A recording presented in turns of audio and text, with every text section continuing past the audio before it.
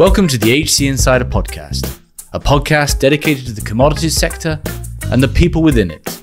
I'm your host, Paul Chapman. Today, we're taking a more nuanced look at the commodity supercycle.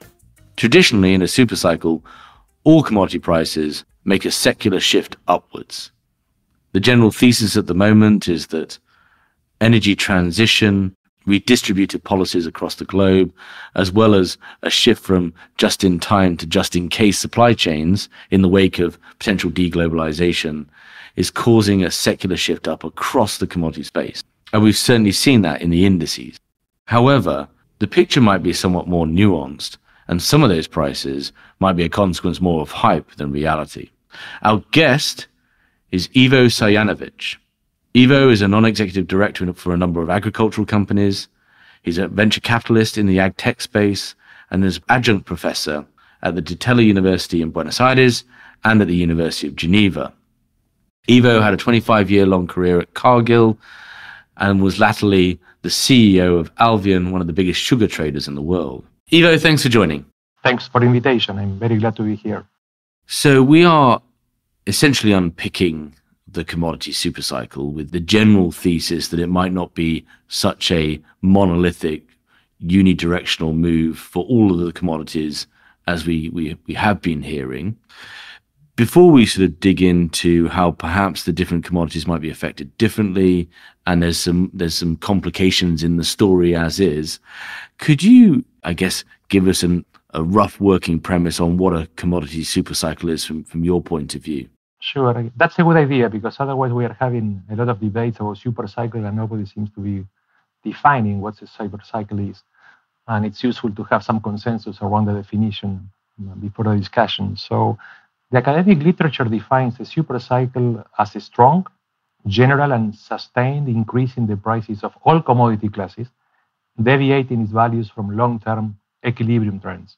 I guess you've got this secular rise up in prices. Can you give us just some sense of, when we look back at historical supercycles, how long they last? Perhaps give us some potted history of supercycles in recent economic memory. Well, you have cycles. When you study economic cycles, you have cycles of different lengths for different tastes. So you may identify short cycles of 40 months, you have mid cycles of 8 years, then you have very long-term cycles named Kondratiev cycles of 54 years. However, when people speak about supercycles in commodity, they identify that they last between 10 and 35 years. And those are 10 and 35 years of continuous price increases. Now, to make things a bit more complicated, some people started speaking about a mini supercycle, which to some extent is a contradiction in terms, because if a mini supercycle is a short one, and people say that, okay, mini supercycle, it's like 3-4 years, which in my opinion, that's a normal price cycle that we have all the time. And I guess crucial, so we're already sort of teeing up a more complicated picture. Are these things predictable? Can we tell where we are at any given point, or they always require an ex-post rationalization?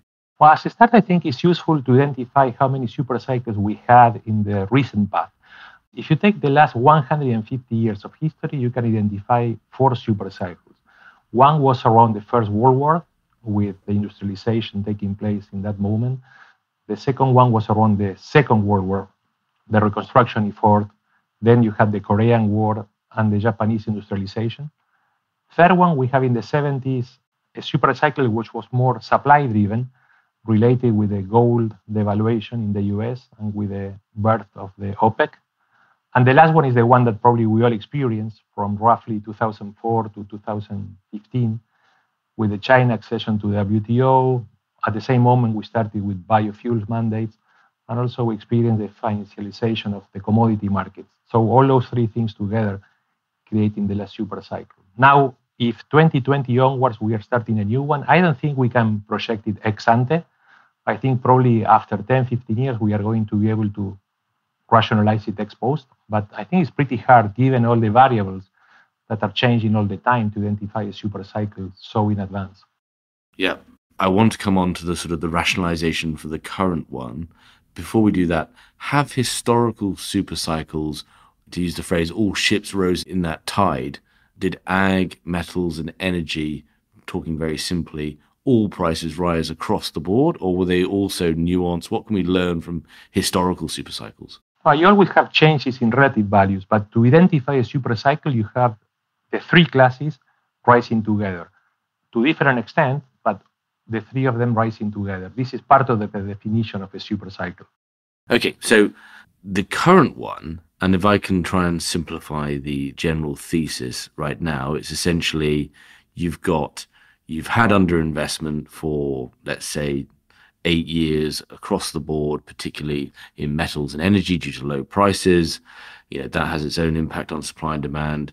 But the extra drivers, as we've had in all of those super cycles you've just mentioned, whether it was war, whether it was China, this time is ultimately about energy transition and associative redistributed policies. So this is Goldman Sachs, REV, you've got the redistributed policies, you've got energy transition, and then also an impact of the coronavirus has been this recognition that supply chains have been quite fragile.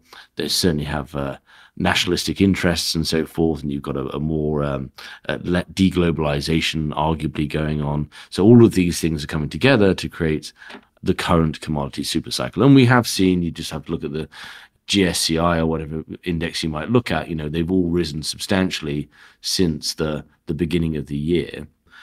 Do we, in your view, is there evidence to support that general thesis? How does that, is that a defensible position as to what we're seeing right now?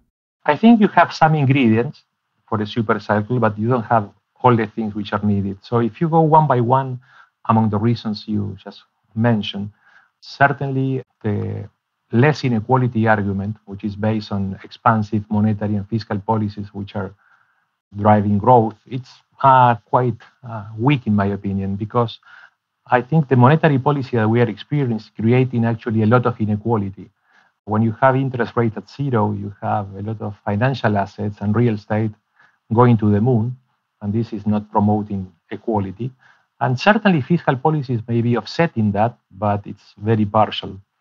Then the energy transition, I think, is a real reason. I think because we are going to go from, let's say, 80% fossils and 20% renewables today to the opposite, 80% renewables and 20% fossils in 30 years.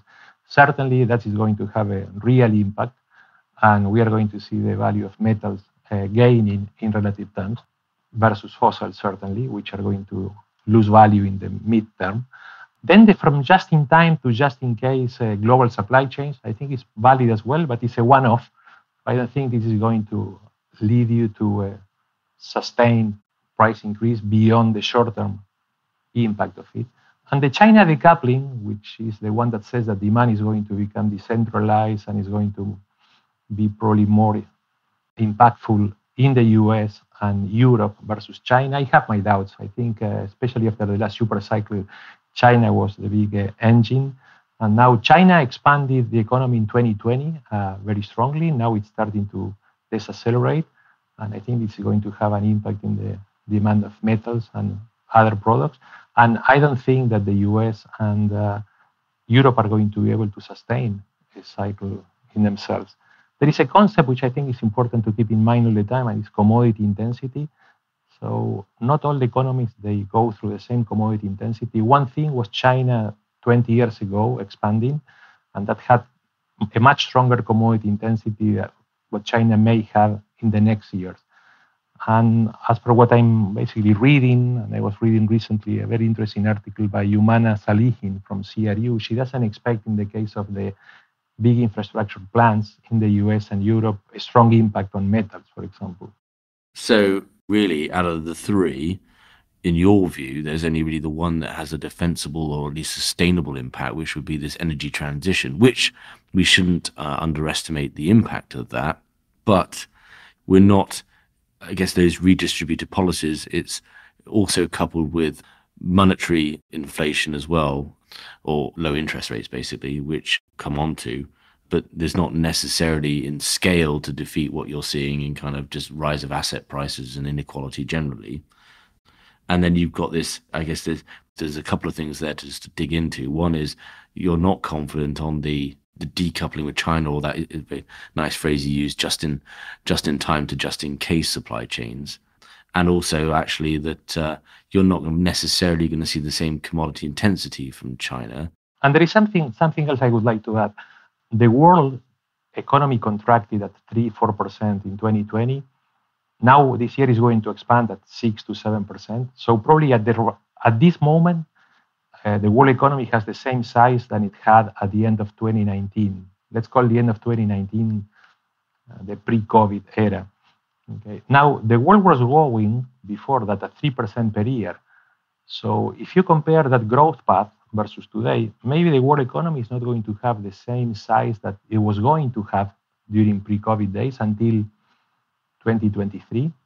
And on top of that, the growth path is highly heterogeneous. You have economies growing at very different paces. So you have the US economy expanded very fast, while you have, for example, Latin America economy contracting, and it's not going to have the same size maybe until much later. Yes, and I guess you've got these kind of, there's trying to unpick, as I'm thinking through it right now, right? You've got the population growth, which will impact things like food and so forth, or agriculture. In China, it's interesting you say, is there an argument that China has sort of overbuilt from the last commodity super cycle, and actually you just don't need the same level of infrastructure, housing, city growth that you need that we saw in the last super cycle?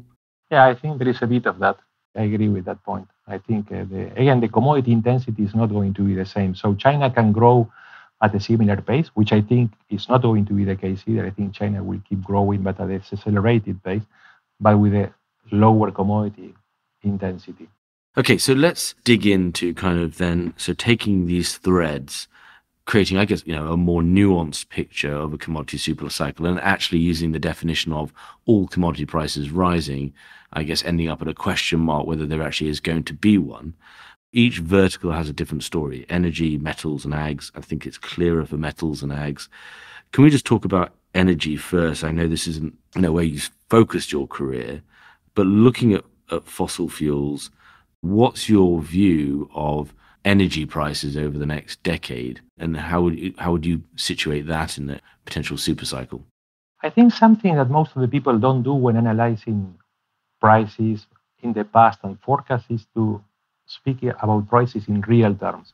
As an Argentine, I cannot avoid thinking in real terms, because if I think in nominal terms, I finish very confused. Actually, when people compare prices of commodities in history, they always speak about prices in nominal terms. So if you take, for example, the price of crude oil in the 70s, that was $10 per barrel, that's equivalent to $70 today. In real terms, prices didn't move. Now, if you take the price of crude in 2008, when it reached $140, that's equivalent in real terms to $170. And today we are at 70. So from that perspective, I would say that we are at a pretty fair level, normal values. Fine, we are much higher than 1 year ago when we had the crisis and when we have a technicality in the market. But if you clean what happened during that V in that valley, and if you compare current values with pre-COVID levels, we are just above them.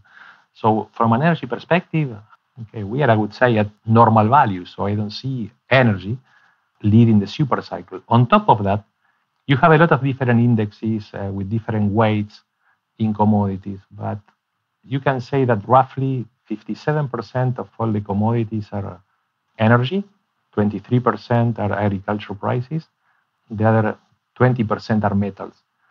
Of the 100% commodity world, the king of the commodities is crude, 42% of the total. So when you have the king of the commodities quoting at normal levels, I think it's difficult to make the case that you're in a super cycle. If you take copper, for example, copper, it's very high price, but copper is only 4% of the total. So depending on how you weigh things, you can present different stories. There is that argument out there, which is I think a valid one, in that the challenge perhaps for the fossil energy markets are that we haven't yet hit peak demand, according to most economists. We haven't even yet hit peak demand in coal, which is quite a striking fact. But yet the willingness to invest in new production, in proven reserves in the case of crude, the entire sort of financial constructs behind supporting companies, whether that's shareholders or debt markets, pretty lackluster. So there is sort of this idea that as that overall market degrades in the wake of or in the face of energy transition, you could see some real spikes in prices for fossil fuels. Is that something that has a place in this discussion? Yeah, I think you can have a disorganized energy transition, and because of that, you may have more volatility than in an ideal world. But in any case, I doubt very much we are going to see anything close to what we saw in the previous super cycle, because we know that because of the energy transition, demand is going to start vanishing rather soon. Okay, it doesn't mean that tomorrow prices are going to collapse, but in the midterm, everyone expects to see prices losing ground. Even today, the oil market is inverted. So prices from today to 1 year, it's 10% lower. And that's the case with a lot of commodities. It's not only with crude oil. If you go into the agri world, you will see that soybeans and maize are inverted too. Yeah, and it's fascinating. We'll come back to what this all means for the markets themselves, investors and investment. But it's fascinating when you talk about the prevalence, the representation of just crude in these indexes, and that could have a real impact on how those particular indexes perform. Okay, so the next one is metals. This seems to be a much clearer case given its tying to energy transition, at least a certain suite of them, Dr. Copper in particular. Can you just unpack metals a little bit for us? Well, I'm far from an expert, but everything I read in terms of the energy transition leads to additional demand for batteries or for different things. Of course, some of these things are going to have also environmental impact, so it's not that let's say clear. But I think the choice is made. The electrification of car fleet is going to lead to higher prices in metals. So I think what we are going to have, more than a super cycle, I think we are going to have a new constellation of relative values where metals are going to gain, fossil fuels are going to lose, and agris, which have a very rapid supply response, are not going to be able to hold at current levels, but they are going to stay in the next 3-4 years above the levels that we saw before COVID. So that's a bit my view in general. So metals gaining versus the other two. In metals, in that picture, I think it's very clear, as you say, sort of those metals associated with energy transition, battery metals, etc.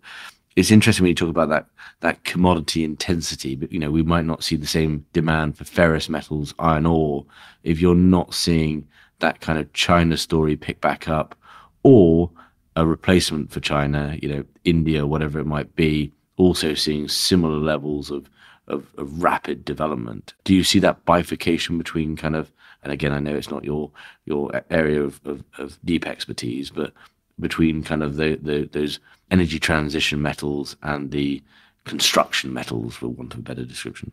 Yeah, I think we are going to see those related with electrification gaining in relative terms versus the others.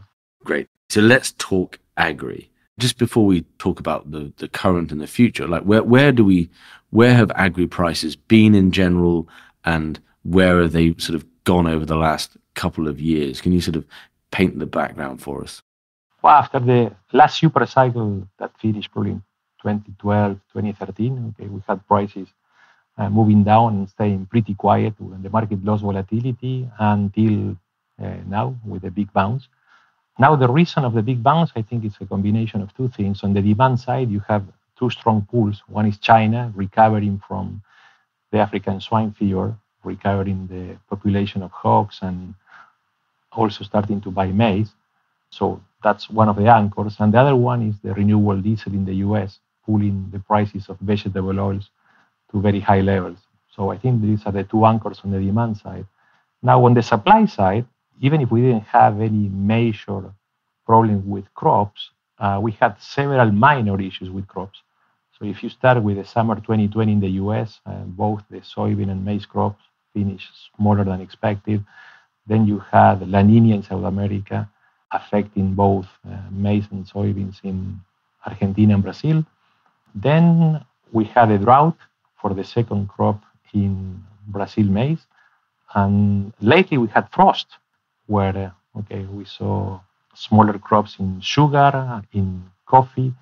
And now this year is, again, we are having floods somewhere, drought in Canada. So it's pretty complex from the weather part. These supply issues are impacting the market as well. So I think it's a combination. It's not only about demand. And this is why I believe that in the future, if you go to more normal supply, I think markets are going to ease a bit. Yeah. So you've got a couple of, I guess, acute or short-term impacts there, that mini super cycle, right? So you mentioned hogs and renewable diesel. We've covered renewable diesel. That certainly is having an impact. Whether that will be allowed to continue given the impact on food prices around the world and also the environmental impact of palm and so forth, palm oil. Could you just, I don't know how prevalent this story is outside of the ag world, but I mean, that swine fever had an immense impact on the agricultural market. Can you just give us a bit more on that? Well, I think to put it in very graphic terms, you have 50% of the world hog population in China in 2018. And they lost between 40 and 50% of that hog population. So the world lost between 20 and 25% of all the hogs. Okay, and that had a tremendous impact in feed demand. Feed demand in China collapsed. Soybean imports went from 95 million metric tons to 85 million metric tons. And now, okay, it recovered again. So things look a bit more normal. And so China normalized purchases in the last month. But eventually, China probably overbought because they also imported to back the lack of local meat, a lot of meat.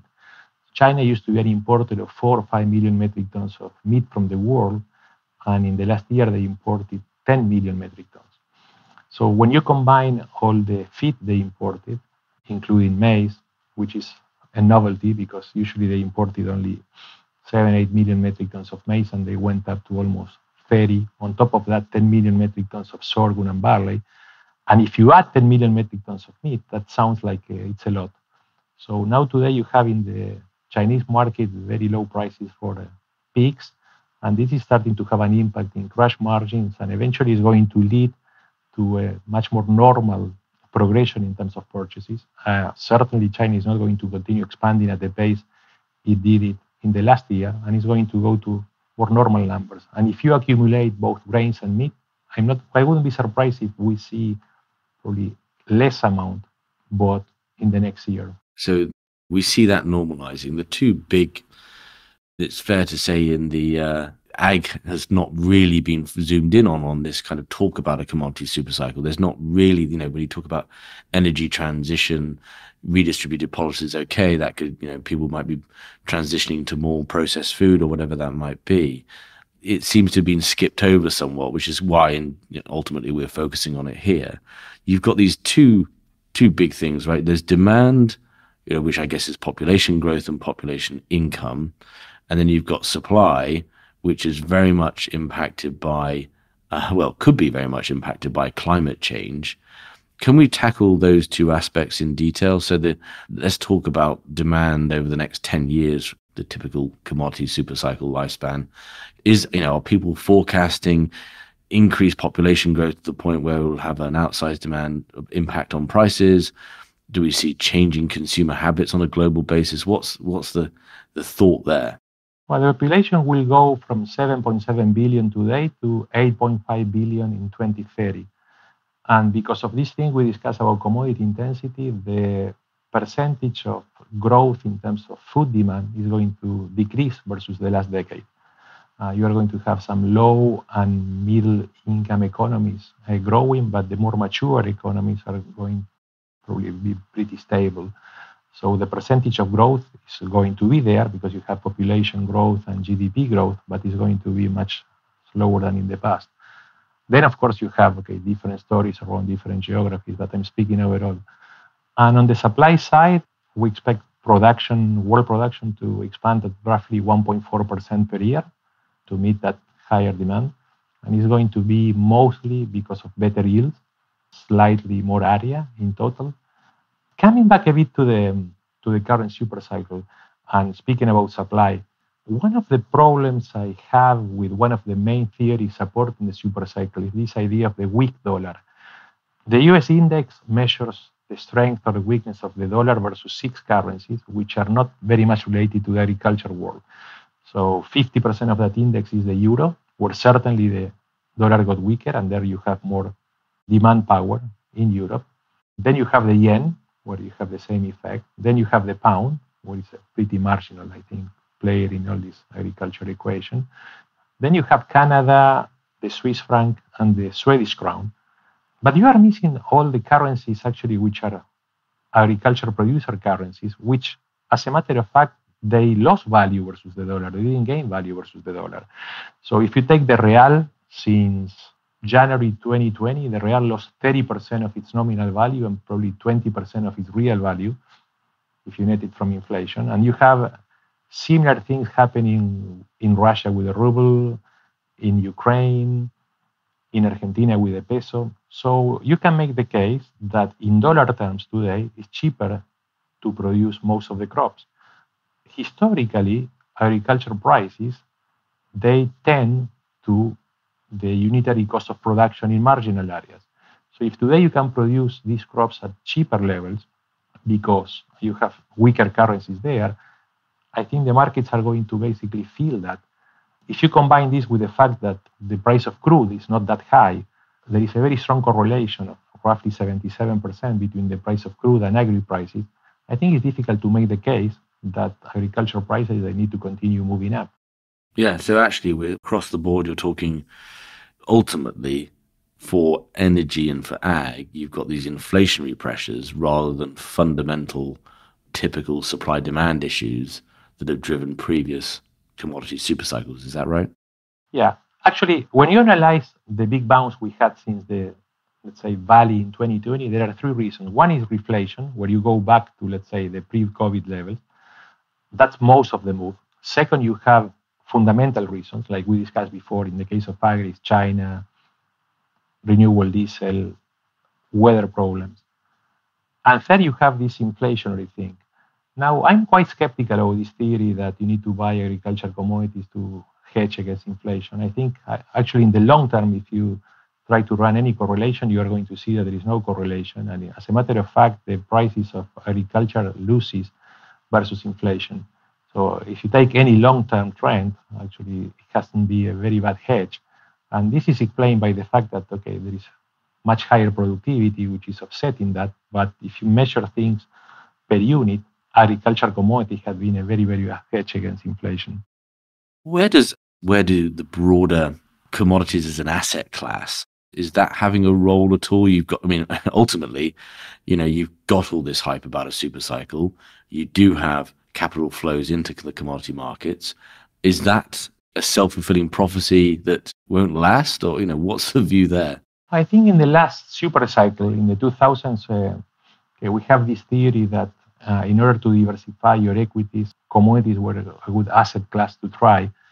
And because of that, certainly we had a lot of inflows in the market.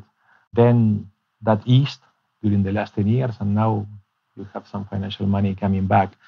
Now there is a lot of debate academically about what's the impact of those fund swings, commodity prices. And if I think basically about agriculture, I would say that funds, they can change the trajectory of prices, but they cannot change the fundamental values. So if you have a market where you have a well-developed and well-functioning delivery mechanism, you have conversions all the time between derivatives and the physical world. So for every option that you trade in the market, you have a warranted conversion. Therefore, prices can get disconnected, let's say, for maybe 1 or 2 months, but not longer than that, because otherwise, you get conversions once again. So in my humble opinion, current prices are real. They have a strong fundamental reason. They may have a marginal spec component, but that's not the reason of why we are so high here. And that's supported by inverses or backwardation in energy terms. Otherwise, if this would be only a hedge versus inflation, we should have markets in a carry, and actually we should have the back end of the curve higher than the spot. Otherwise, it doesn't make a lot of sense. Before we come on to the consequences for both businesses and investors and people in the commodity space, if this super cycle story doesn't necessarily hold true, can you just sum up for us? So We have this current rise in prices. Is this short term? Is this medium term? What's sort of the analysis, if you'd like, of whether there is or isn't a commodity super cycle, and what we should be expecting as far as your crystal ball will allow over the next few years? I think in the case of agricultural products, I would say that the markets are going, okay, assuming no extra weather problems, right? Because we cannot predict that. But I would say that markets are going to struggle to hold at current levels, and they are going to find a new equilibrium, which is going to be in between prices of pre-COVID and current price. So if I take, for example, soybeans as an example, soybeans were trading at $8 to $10 per bushel before the COVID, and now they are trading at 13 to 14. And I would say that probably the new equilibrium for the next 3 to 5 years is more in the 10 to 12 area. And then you come back relative values using probably soybeans as a sort of an anchor, and then you can relate that to maize and to other products. So yeah, I think we are going to stay higher than we were before COVID, but we are going to be lower than today. And then on the metals, we've highlighted this new constellation of prices. You've got, some will continue to rise probably quite dramatically, that have much less supply. Talked about this in previous episodes around things like lithium and so forth. And then energy, it sounds like you're, if not bearish, then relatively it's going to be a flat market and doesn't really represent an increase in prices if you take into account inflation. Is that fair as regards fossil fuels? Yeah, I think that's a fair summary. Keep in mind that every year, if we have inflation at 4 or 5% like 2021 in the US, every year that prices, they stay flat. Actually, prices went down 4 or 5%. Yeah. Do you see, as an Argentine, you've been through this a couple of times, do you see inflation stalking the global markets? How serious do you think this could get? I think there is a fair chance of, we are seeing already 4 or 5% inflation in the US. And I think if the Fed doesn't react, I think that inflation is probably going to go higher. I'm not that worried about the rest of the world in terms of inflation, but I think the magnitude of fiscal and monetary expansion in the US is leading to higher inflation. But on the other hand, I don't think the Fed is going to do nothing.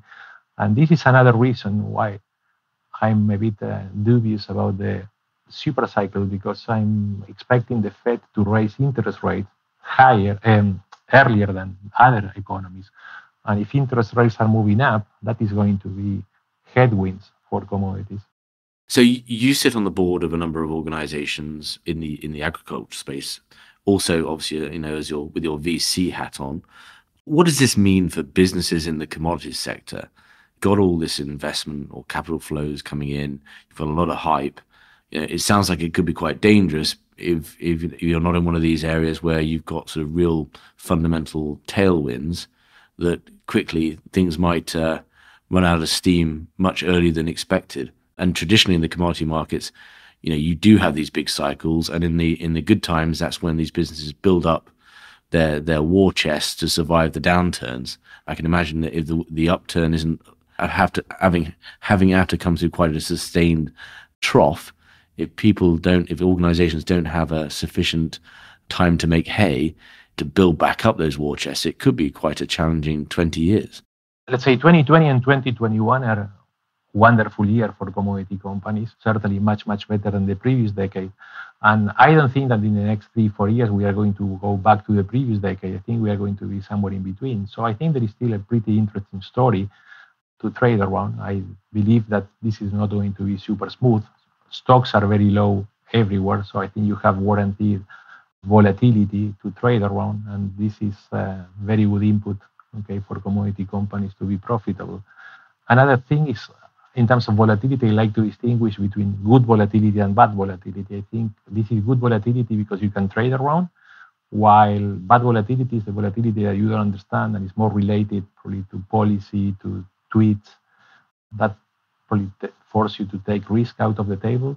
But when the volatility is of a fundamental nature, I think it's more interesting to be traded, and certainly it's a very good input for the income equation of most of these companies. Yeah. And what about sort of this idea that actually, I guess, organizations would have to be much more scalpel-like? I imagine this has never changed, but as they think about these markets, which which commodities, which products are going to sort of fare better in this overall decarbonization and energy transition world. Because you've kind of got this story of renewable diesel, but that's got some complications around it. You also have, alternative proteins and so forth more broadly.